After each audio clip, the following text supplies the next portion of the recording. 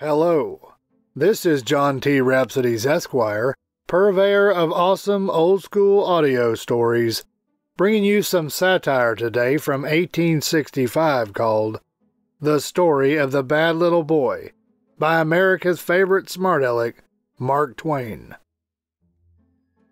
Samuel Clemens, famously known as Mark Twain, walked the earth from 1835 to 1910.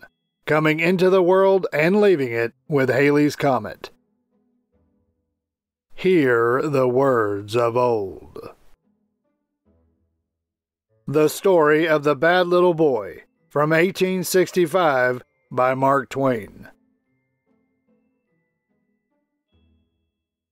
Once there was a bad little boy whose name was Jim, though, if you will notice, you will find that bad little boys are nearly always called James in your Sunday school books. It was strange, but still it was true, that this one was called Jim. He didn't have any sick mother either. A sick mother who was pious and had the consumption, and would be glad to lie down in the grave and be at rest, but for the strong love she bore her boy, and the anxiety she felt that the world might be harsh and cold toward him when she was gone. Most bad boys in the Sunday books are named James, and have sick mothers who teach them to say, "Now I lay me down," etc., and sing them to sleep with sweet, plaintive voices, and then kiss them good night and kneel down by the bedside and weep. But it was different with this fellow. He was named Jim, and there wasn't anything the matter with his mother. No consumption, nor anything of that kind. She was rather stout than otherwise, and she was not pious. Moreover, she was not anxious on Jim's account. She said if he were to break his neck, it wouldn't be much loss. She always spanked Jim to sleep, and she never kissed him good night. On the contrary, she boxed his ears when she was ready to leave him. Once this little bad boy stole the key of the pantry, and slipped in there and helped himself to some jam, and filled up the vessel with tar so that his mother would never know the difference. But all at once a terrible feeling didn't come over him, and something didn't seem to whisper to him, "Is it right to disobey my mother? Isn't it sinful to do this? Where do bad little boys go who gobble up their good kind mother's jam?" And then he didn't kneel down all alone and promise never to be wicked any more, and rise up with a light, happy heart, and go and tell his mother all about it, and beg her forgiveness, and be blessed by her with tears of pride and thankfulness in her eyes. No, that is the way with all other bad boys in the books. But it happened otherwise with this Jim, strangely enough. He ate that jam, and said it was bully, in his sinful, vulgar way. And he put in the tar and said that was bully also, and laughed, and observed that the old woman would get up and snort when she found it out. And when she did find it out, he denied knowing anything about it, and she whipped him severely, and he did the crying himself. Everything about this boy was curious. Everything turned out differently with him from the way it does to the bad Jameses in the books.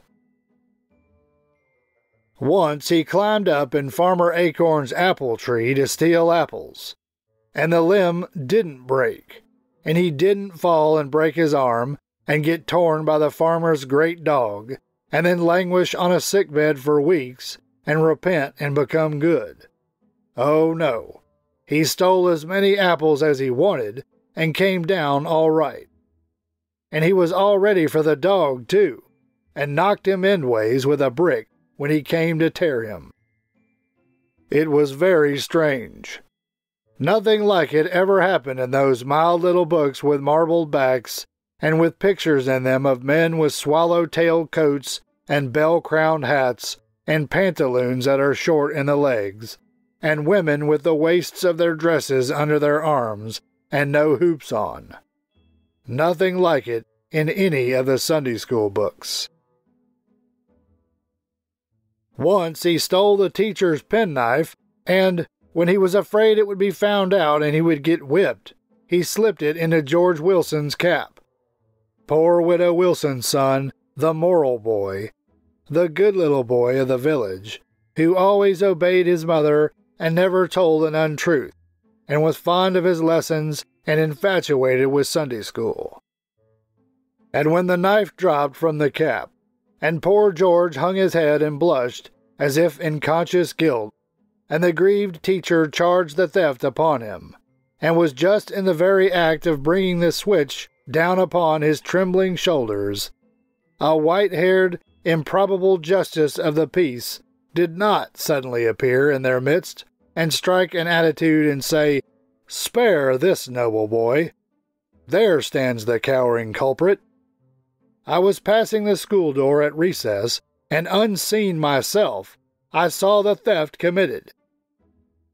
And then Jim didn't get whaled, and the venerable justice didn't read the tearful school a homily, and take George by the hand and say such a boy deserved to be exalted, and then tell him to come and make his home with him, and sweep out the office, and make fires, and run errands, and chop wood, and study law, and help his wife do household labors, and have all the balance of the time to play, and get 40 cents a month, and be happy. No, it would have happened that way in the books, but didn't happen that way to Jim. No meddling old clam of a justice dropped in to make trouble, and so the model boy George got thrashed, and Jim was glad of it because, Jim hated moral boys. Jim said he was down on them milksops. Such was the coarse language of this bad, neglected boy. But the strangest thing that ever happened to Jim was the time he went boating on Sunday and didn't get drowned, and that other time when he got caught out in the storm when he was fishing on Sunday and didn't get struck by lightning. Why, you might look and look all through the Sunday school books from now till next Christmas, and you would never come across anything like this. Oh no, you would find that all the bad boys who go boating on Sunday invariably get drowned, and all the bad boys who get caught out in storms when they are fishing on Sunday infallibly get struck by lightning. Boats with bad boys in them always upset on Sunday, and it always storms when bad boys go fishing on the Sabbath. How this Jim ever escaped is a mystery to me. This Jim bore a charmed life. That must have been the way of it. Nothing could hurt him. He even gave the elephant in the menagerie a plug of tobacco, and the elephant didn't knock the top of his head off with his trunk. He browsed around the cupboard after essence of peppermint and didn't make a mistake and drink aqua fortis. He stole his father's gun and went hunting on the Sabbath and didn't shoot 3 or 4 of his fingers off. He struck his little sister on the temple with his fist when he was angry, and she didn't linger in pain through long summer days and die with sweet words of forgiveness upon her lips that redoubled the anguish of his breaking heart. No, she got over it. He ran off and went to sea at last, and didn't come back and find himself sad and alone in the world, his loved ones sleeping in the quiet churchyard, and the vine-embowered home of his boyhood tumbled down and gone to decay. Ah, no. He came home as drunk as a piper and got into the station house the first thing. And he grew up and married, and raised a large family, and brained them all with an axe one night. and got wealthy by all manner of cheating and rascality.